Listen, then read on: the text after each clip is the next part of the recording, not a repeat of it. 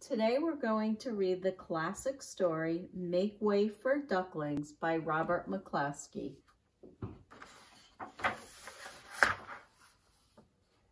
Mr. and Mrs. Mallard were looking for a place to live, but every time Mr. Mallard saw what looked like a nice place, Mrs. Mallard said it was no good. There were sure to be foxes in the woods or turtles in the water, and she was not going to raise a family where there might be foxes or turtles. So they flew on and on. When they got to Boston, they felt too tired to fly any further. There was a nice pond in the public garden with a little island on it. The very place to spend the night, quacked Mr. Mallard, so down they flapped. Next morning, they fished for their breakfast in the mud at the bottom of the pond, but they didn't find much. Just as they were getting ready to start on their way, a strange, enormous bird came by. It was pushing a boat full of people, and there was a man sitting on its back. "Good morning," quacked Mr. Mallard, being polite. The big bird was too proud to answer, but the people on the boat threw peanuts into the water.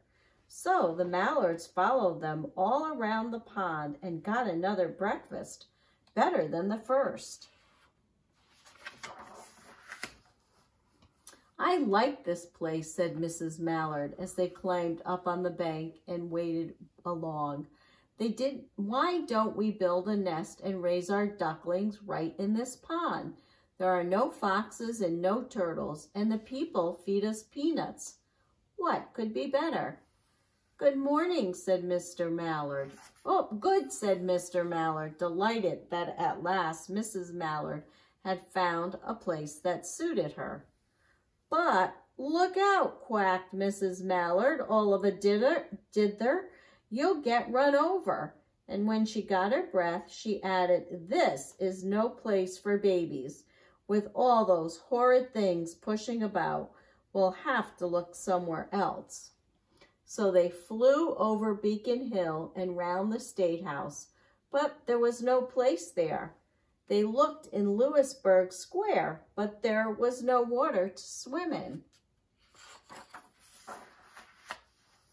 Then they flew over the Charles River. "This is better," quacked Mr. Mallard. "That island looks like a nice quiet place, and it's only a little way from the public garden." "Yes," said Mrs. Mallard, remembering the peanuts that looked just the right place to hatch ducklings. So they chose a cozy spot among the bushes near the water and settled down to build their nest. And only just in time, for now they were beginning to molt.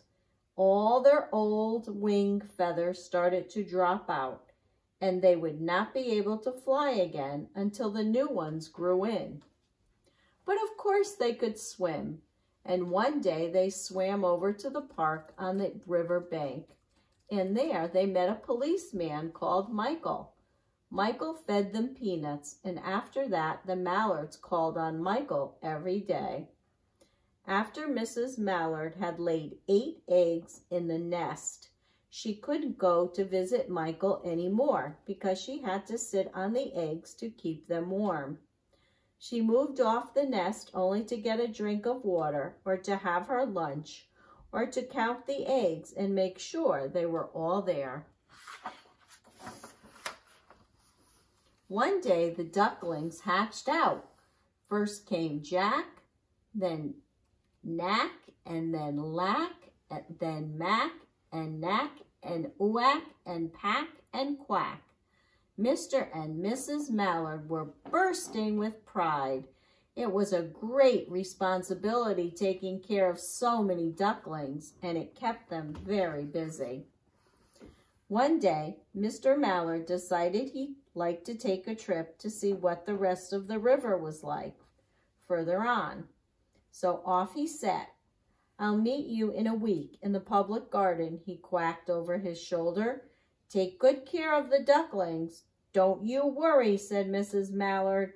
"I know all about bringing up children," and she did. She taught them to swim and dive. She taught them to walk in a line, to come when they were called, and to keep a safe distance from bikes and scooters and other things with wheels. When at last she felt perfectly satisfied with them, she said one morning, "Come along, children, follow me." Before you could wink an eyelash, Jack, Cack, Lack, Mack, Knack, Oack, Pack, and Quack fell into line just as they had been taught. Mrs. Mallard led the way into the water, and they swam behind her to the opposite bank. There they waded ashore and waddled along till they came to the highway. Mrs. Mallard stepped out to cross the road. Honk, honk went the horns on the speeding cars. Quack went Mrs. Mallard as she tumbled back again. Quack, quack, quack, quack went Jack, Cack, Lack, Mack, Knack, Oack, Pack, and Quack, just as loud as their little quackers could quack. The cars kept speeding by and honking, and Mrs. Mallard and the Ducklings kept right on quack, quack, quacking. They made such a noise that Michael came running, waving his arms and blowing his whistle. He planted himself in the center of the road, raised one hand to stop the traffic, and then beckoned with the other the way policemen do for Mrs. Mallard to cross over. As soon as Mrs. Mallard and the Ducklings were safe on the other side and on their way down Mount Vernon Street, Michael rushed back to his police booth. He called Clancy at headquarters and said, "There's a family of ducks walking down the street," Clancy said. "Family of what?" "Ducks," yelled Michael. "Send a police car, quick." Meanwhile, Mrs. Mallard had reached the corner bookshop and turned onto Charles Street, with Jack, Cack, Lack, Mack, Knack, Oack, Pack, and Quack all marching in line behind her.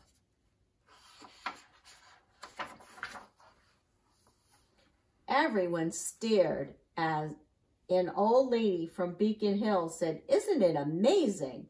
And the man who swept the street said, "Well, now, ain't that nice?" And when Mrs. Mallard heard them, she was so proud she tipped her nose in the air and walked along with an extra swing in her waddle. When they came to the corner of Beacon Street, there was the police car with 4 policemen that Clancy had sent from headquarters. The policemen held back the traffic so Mrs. Mallard and the Ducklings could march across the street, right on into the public garden. Inside the gate, they all turned around to say thank you to the policeman. The policeman smiled and waved goodbye. When they reached the pond and swam across the little island, there was Mr. Mallard waiting for them, just as he had promised. The Ducklings liked the new island so much that they decided to live there. All day long, they follow the swan boats and eat peanuts. And when night falls, they swim to their little island and go to sleep. The end.